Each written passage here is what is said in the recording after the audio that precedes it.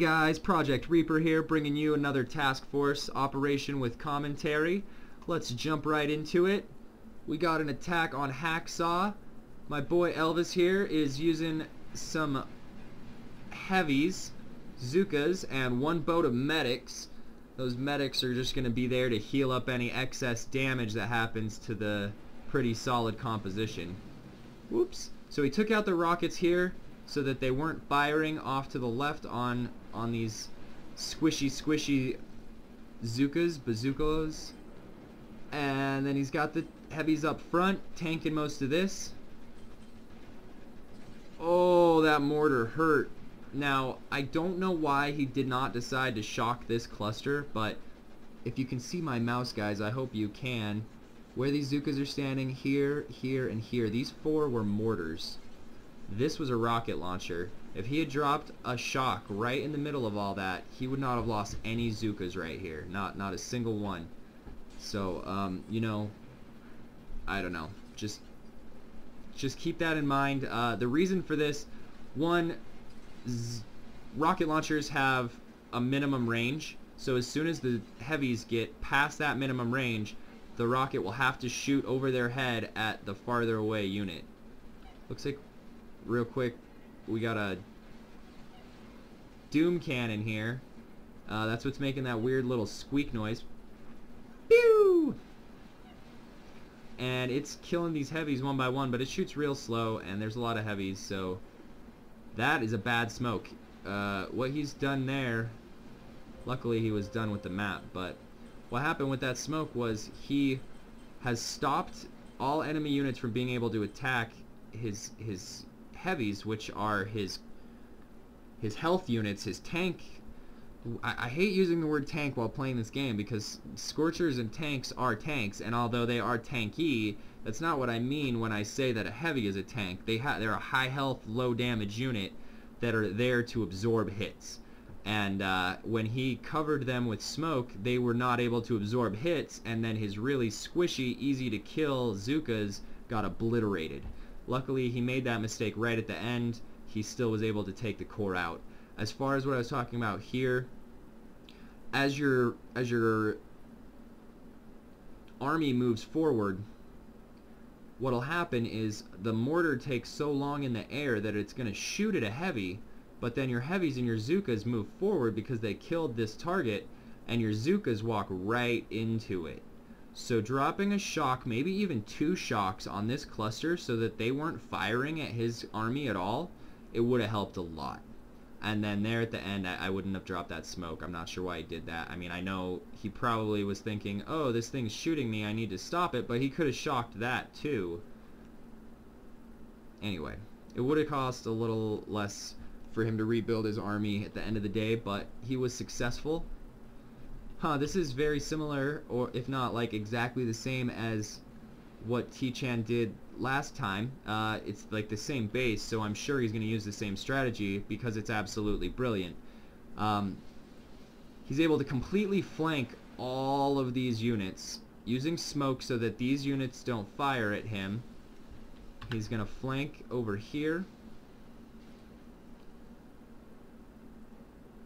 Shock the only thing that's an actual problem, killing them, and then he'll just take this core out. I mean, so simple, and a lot of people would probably fight their way through all this, and then once this general area was dead, kill that. But he was able to outflank the rockets and just everything. I mean, it's pure genius. I'm really glad that he did that. It's a good attack.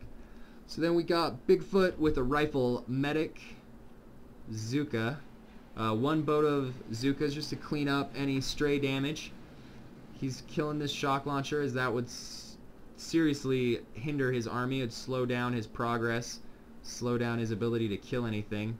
This composition he's using here is a lot of single target units with low health, but these are all single target towers that hit for high damage. So they'll one-shot these rifles, but there's so many riflemen that they're basically being outnumbered. And yeah, that takes care of that. So he's going to shock these flamethrowers so that they don't melt his frontline riflemen. and then he's going to use health packs to negate the damage from these really inaccurate machine guns and the last flamethrower. Then I'm sure he'll drop a shock right up here. He's got the heals also to out-heal those rocket launchers. And this is just so much DPS focused on that core. I mean, it's just absolutely obliterated. Great attack. Alright, here we've got my attack. Oh, this was a fun attack, guys. I'm really excited to show you what I did here. This was really cool. So I did sort of a split composition where these cannons, in 90% of the time, your grenadiers will outrange cannons. So I sent my grenadiers up the left, and I sent my tanks up the right. And my tanks have no threat until they get to that boom cannon and that cannon. And these guys have no actual threat, except sometimes they stand in a bad position and a cannon will shoot at them and kill them. There's not really much I've found that you can do about it. It's really hard to get these grenadiers positioned properly. You just kind of gotta let them do their thing. But the main reason excuse me, his stuttering Stanley. The main reason that I decided to do it this way, these generators, these shield generators, they add a lot of health to this core. They easily double it, maybe a bit more. I can't remember how much health this core actually had, but I want to destroy these before I do my assault on that core. So this is allowing me to garnish a lot of free gunboat energy from killing all these buildings. I'm gonna kill the generators, freeing up a lot of health on this core. And in the meantime, I've got critters getting me even more gunboat energy.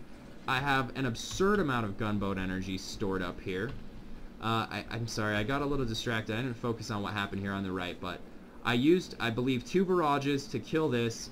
I dropped critters on this line of boom mines. The few critters that lived then distracted this single cannon while these 3 tanks destroyed that cannon. And then now these have just finished taking the shield off this core completely. I've managed to kill all of these. And so, you know, it's all pretty smooth sailing here. But also just a lot of fun, just kind of like a really interesting... I've never seen a lot of people do attacks like this. People certainly don't attack my base like this.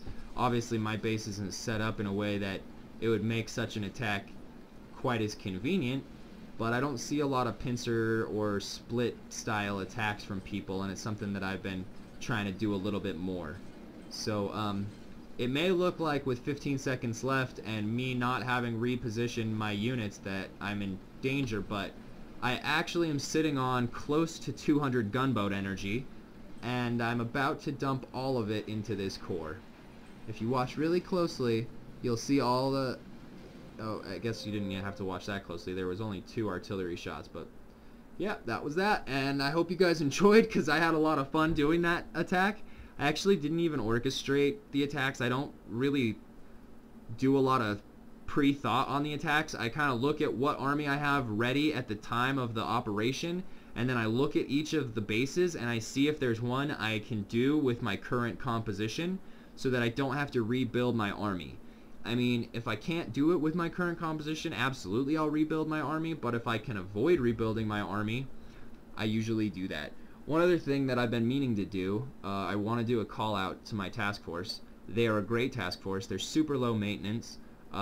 We very rarely have any problems. There's no drama, and they're all just great. They get their attacks done in a timely manner, and they do them good without any direction. You know, I never am telling them how to do their attacks or anything like that. We each kind of do our own thing and learn from watching each other's attacks. So anyway, thanks for watching, guys. I hope you enjoyed. If you like, please feel free to hit that like button or share with your friends. If you want to see more videos from me, you're always welcome to subscribe. And you can also follow my live stream by following me on Twitch or on Twitter at project_reaper, just like in the title and this channel here on YouTube. You can also find me on Instagram or Facebook under Project Reaper. And what else did I want to say? Oh yeah, if you have any questions about the video or about any of those attacks or anything like that, feel free to leave a comment and I would be more than happy to get back to you. And I think that's it. So thanks for watching, guys, and you guys have a good night.